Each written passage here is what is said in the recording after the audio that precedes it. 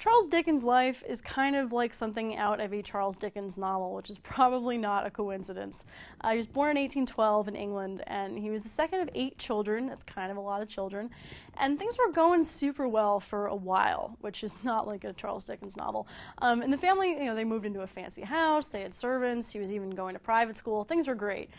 He read a ton. He read Daniel Defoe, Robinson Crusoe, things like that, Henry Fielding. And he also was really into the Arabian Nights. That's where like Ali Baba and Aladdin, all those stories come from. But then it all came to kind of an abrupt halt when his father was thrown into debtor's prison in 1824.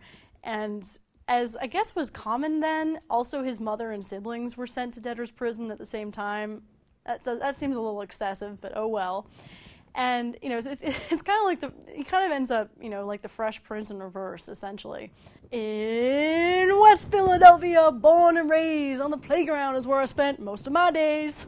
Instead of starting out in West Philly and going to Bel Air, he started out in Bel Air and went to West Philly alone at age 12. West Philly in London at that time was a factory. Analogy, maybe my analogy is wearing thin. Basically, he had to go work at a factory at age 12 that was overrun with rats, and he had a fairly posh existence, was basically unended, and it traumatized him. And because suddenly he's one of like a ton of child laborers, which he wasn't really all that familiar with before. And what's even kind of worse is that after his family did eventually get out of prison, his mother wanted him to keep working at the factory. So he gets his family back, but he's still stuck doing this kind of awful job. And fortunately, at least he did get to go back to school. His father got him into a school in London and, saving him sort of from a life of factory stuff forever. And then even more financial problems kind of forced him out of school in 1827. He starts working as a law firm clerk. He also works as a reporter, which kind of hones his writing a bit. 1830, he falls in love with a woman named Maria Beadnell. Her parents didn't approve, so they sent her off to finishing school in Paris to get her away from him.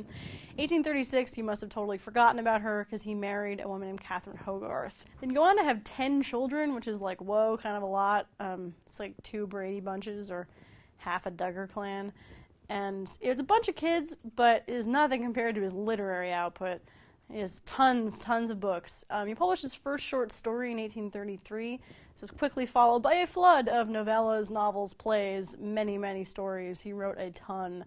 His first kind of fully fledged novel was called The Posthumous Papers of the Pickwick Club, or just shortly known as the Pickwick Papers.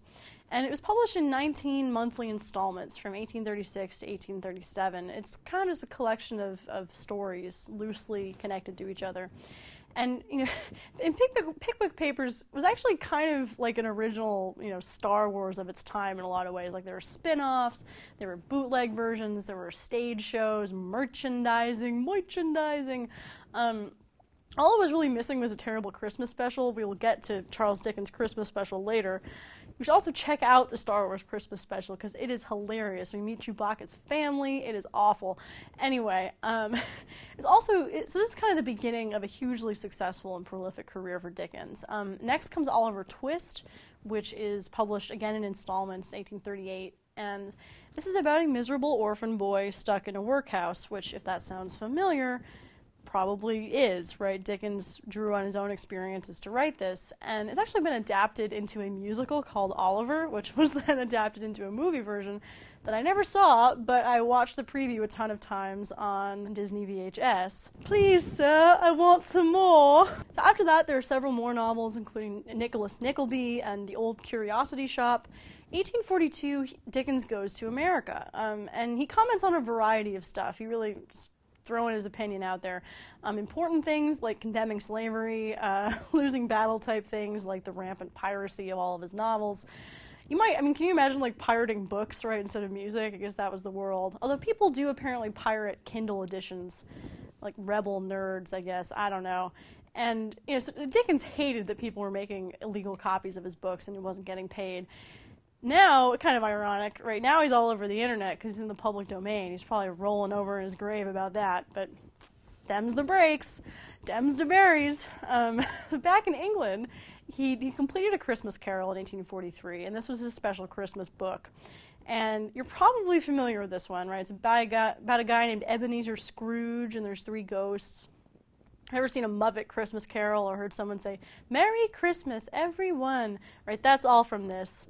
You know, people always like complain about Christmas starting in June or whatnot. Like, Christmas wasn't always like that. It wasn't always this months-long shebang with parties and TV specials and Mariah Carey and whatnot. But, you know, the movie Love Actually, which I hate and watch every year, even so, it was A Christmas Carol that started all of this off, right? It kind of sparked interest in Christmas as this real festive holiday in Britain and in the U.S.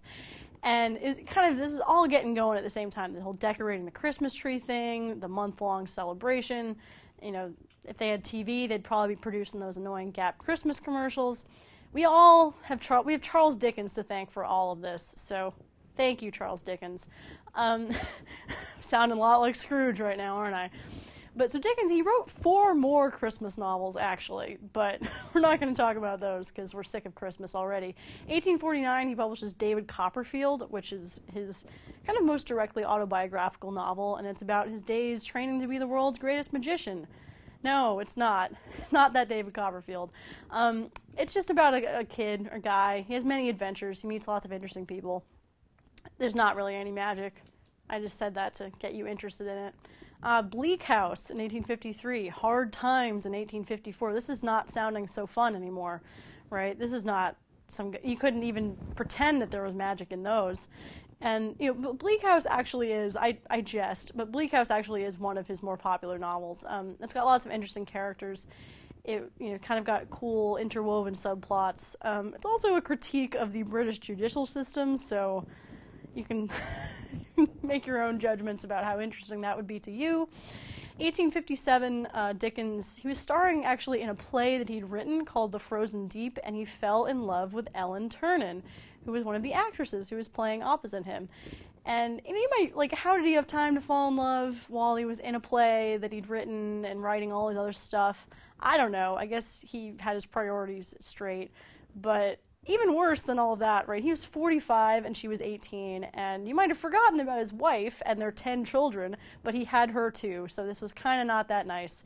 He got totally busted when a jeweler delivered a gold bracelet to his wife that had a note from Dickens to Ellen, his mistress, which is totally what happens in Love Actually, which is weird that now I've mentioned that twice in a video, even though I don't like it very much. So he got separated from his wife, and they didn't get divorced, because you couldn't do that back then, especially if you were famous. But Dickens would actually go on to kind of support Ellen for the rest of his life, and they traveled around together and probably annoyed the hell out of his wife. And, you know, with his new muse, Dickens completed 2 of his really biggest hits. So he published Great Expectations in 1861 and Tale of Two Cities in 1859. And even if you've never read A Tale of Two Cities, you probably know how it starts, right? It's the best of times, it was the worst of times, yada, yada, yada.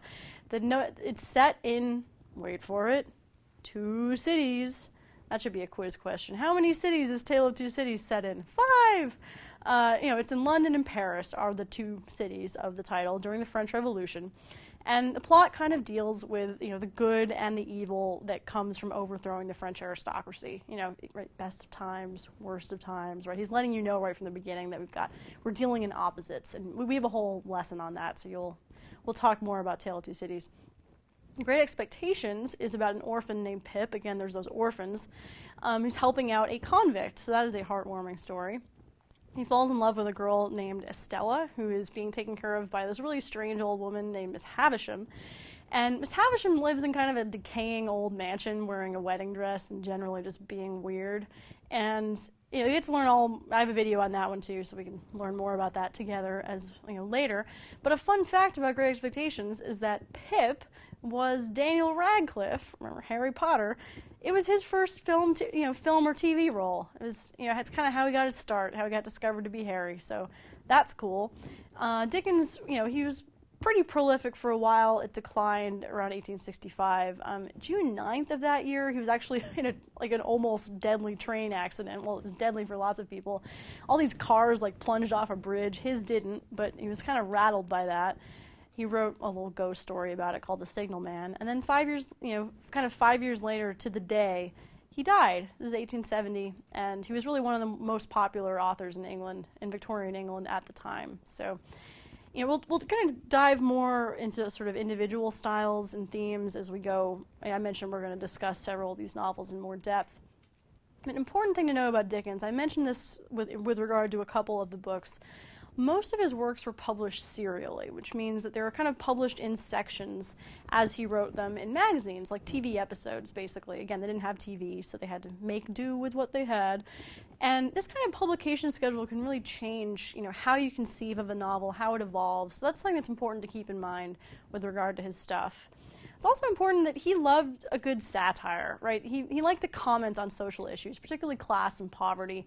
And his satire can be funny, it can also be kind of alarming. He was really into railing against social conditions, especially in factories and the things that he had experienced. And for upper class readers, this shocked them. He kind of really opened the door on a lot of this stuff that was going on. He also is really he sort of combines awful realism, kind of harrowing realism, right? Like this poor Oliver Twist, his early life, alongside very idealized things as well. So like the transformation of Scrooge in A Christmas Carol. And there's also, he's not shy to be sentimental. Oliver Twist is ridiculously sentimental. Right, the character is he's good, he's pure, he's kind of virtuous to the point of being obnoxious. This is not something that Dickens is trying to avoid. You can find some fault with Oliver and with characters like him, but Dickens has also got some great characters. If they're realistic or complex or kind of caricatures, he's got great names in particular. He's got the Artful Dodger, Inspector Bucket, Martin Chuzzlewit, Mrs. Snagsby, Mr. Fezziwig, Uriah Heep, right? These are great names. These are awesome.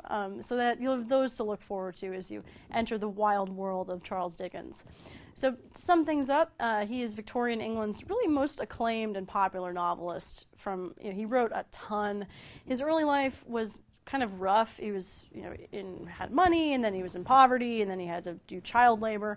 But he ends up using this for a lot of his writing. He writes Oliver Twist, which is about orphans, much like he experienced. David Copperfield, Tale of Two Cities, Great Expectations. That Christmas Carol thing that you can thank for Christmas Palooza every year. And he's noted for his use of satire, his kind of social critiques, realism, sentimentalism, kind of side by side, and really vivid, memorable characters with awesome names like Chuzzlewit. So yeah, that is Charles Dickens.